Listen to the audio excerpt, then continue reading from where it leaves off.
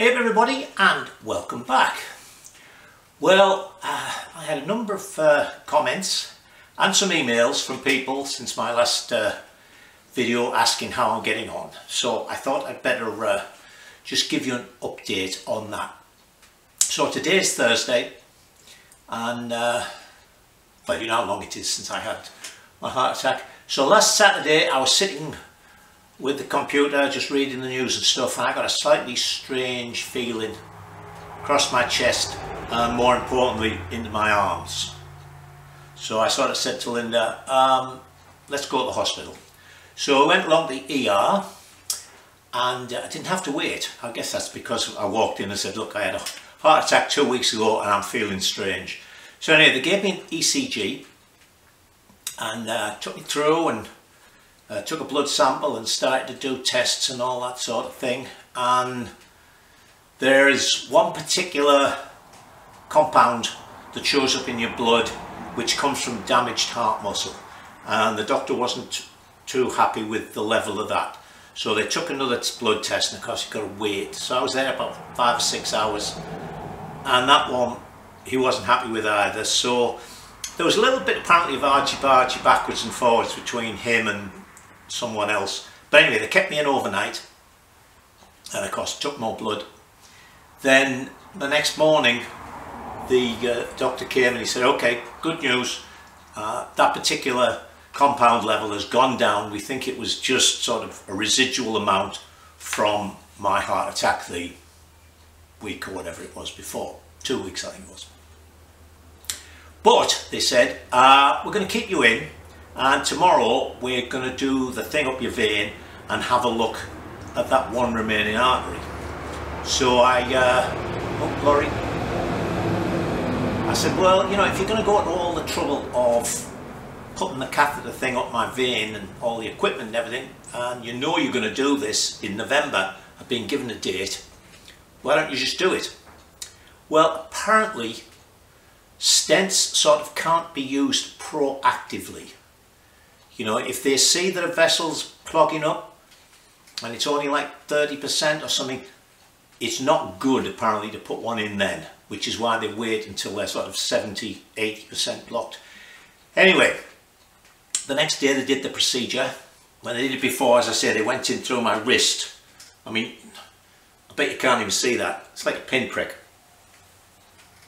But this time they went in my groin, and of course, because it's just local anaesthetic and what have you, when I had it done before I was well out of it. It was a bit noticeable, it was a little unpleasant. But anyway, they did that and he came back and he said, right, we had a look at the stents we put in, they're fine, but when we looked at this other artery, they have another little mathematical thing. He said the gradient was 2.78, I think he said. And he said, when it gets to 2.7, we like to do the stent. So anyway, they actually put 2 stents in because the length of artery that was clogged up was a little bit longer. I guess, as I mentioned, it's like putting a helicoil in. So they had to put 2 in to do the actual length of artery. So that was done. Everything was fine.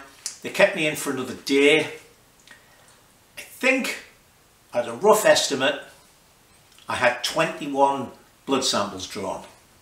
Because if you're in cardio, apparently, they wake you up every 4 hours to do your vitals and to take a blood sample. So anyway, they did all that. They said it was all completely good. I came home on Tuesday to go back to see the cardiologist, and that's about it. They gave me some more pills. They even had an argument about that. I had 4 pills to take from last time, and when I was being discharged, I said to the cardio guy, I said, oh yeah, they've given me extra pills. And he said, what, hang on, I don't want you to take anything except the 4 I prescribed. So off he goes. And then when they finally discharged me, apparently the head honcho doctor had said, no, I want to take these extra ones. It was like a beta blocker, which the cardio fella reckoned I didn't need because my pulse rate was quite low anyway. But whatever, I'm taking 6 tablets a day, and I have several little bottles like this which has a number of tiny little pills in, and they are nitric. It's just like on the telly, you know, and they stick the thing in. So this is nitroglycerin. You put one under your tongue and just let it dissolve if you get chest pains. And he said, I don't mean a twitch. If you get a pain, take one of these. If need be, take another one in 5 minutes. If need be, take another one 5 minutes after that. But if you have to take the third one, you should be on your way to hospital. So I just got to take it steady. They gave me some stuff about what to eat, and exercise. I'm supposed to do like 10 minutes exercise a day and stuff. But the one good thing was, cardio fella said to me, oh, didn't you see your hike or something? And I said, well, I have like 30 acres here that I'm always tromping around, which is on a hillside as well. I said, but I do this sort of very energetic motorcycle sport. I said, so I'll probably have to knock that on the head. And he said, I don't see why. So we'll work up to that. But having said that, I know most of you are in the UK and other people are scattered around the world, but I know I have quite a few people who watch in the US. So what I have decided to do, much as it pains me to do it, is I'm going to build myself a lighter trials bike. Even lighter than this. What I would like to do, because I don't want a two-stroke, is get a Tiger Cub engine. So if anybody out there, and I've shipped engines abroad before, it's very expensive and there's a lot of paperwork, so basically it's got to be somebody in the US. But if you know where there's a Cub engine, which would be perfect, or even a complete Cub, although, you know, I don't like to use a complete bike because you end up throwing most of it away. You know, what I need is engine. Cub wheels would be good. Forks. I've got some forks. I mean, if it's a mountain Cub or a trials model Cub, which would be, well, mountain Cub or T20T would be great because it has the right gearbox and turtles. But they also have the heavier forks, actually the ones like these. And I think that the ones they used actually were off the Triumph 3TA, the 350.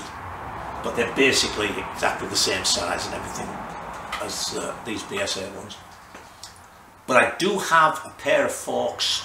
I was given, year ago, must be 12, 13 years ago, a chap who lives up this little road at the back here. He gave me a Harley Sprint. You say, a Harley? Well, it's actually one of the Air Mackie laid down singles, 350. I've still got the engine. Frame was an absolute, oh. I don't know if you remember the Air Mackie 350s, but they had this beautiful curvy tube frame. Of course, Harley kept the sort of geometry of it, but the whole back end of the frame is a casting. I mean, it weighs a ton. But anyway, they had quite nice forks in them, and I do have the forks. They're big hubs, so that's unfortunate. But I've got quite a nice pair of forks, and I think they might be sort of 30-inch forks, but when I'm better, I'll pull them out of the shed. So anyway, I'm waffling. See, it didn't stop me waffling. So that's the thing. I seem to be fully recovered. The prognosis is everything will be excellent. There was no damage to the heart muscles and things, so I've just basically got to get over it and get myself back up to 100% really, the cardiologist thinks. So I won't be in the workshop for a while. It's like when I had my shoulder done, rather than sort of ask the surgeon, well, when can I do this, when can I do that, I just said I'm not going to ride this year. So I'm going to do the same thing here. I'm not going to just try little bits.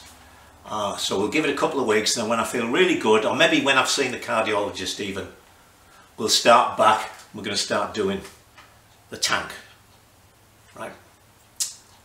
Get this one finished, and in the meantime, while I'm looking for a Cub, I'm also trying to teach myself FreeCAD. You know, I've been writing computer programs since the 70s, for 50 years. I don't know whether it's sort of slowly dying cells and, you know, not being able to learn things when you're older, but it's really difficult. I watch him do something, I think, oh yeah, and I make a couple of notes, and I think, right, I'm going to do that, and then I start and I think, how the hell did he do that? And I go back and I'm thinking, no, it won't do that. Anyway, so that's what I'm doing. I'm learning FreeCAD. because I want to design a frame. I have some thoughts on a frame, so what I'd like to do is build a complete frame. It's a Cub engine, bits and pieces. The Cub engine is only 50 some pounds, I found. This is, well, the 250 is 80 pound. This I think is 83.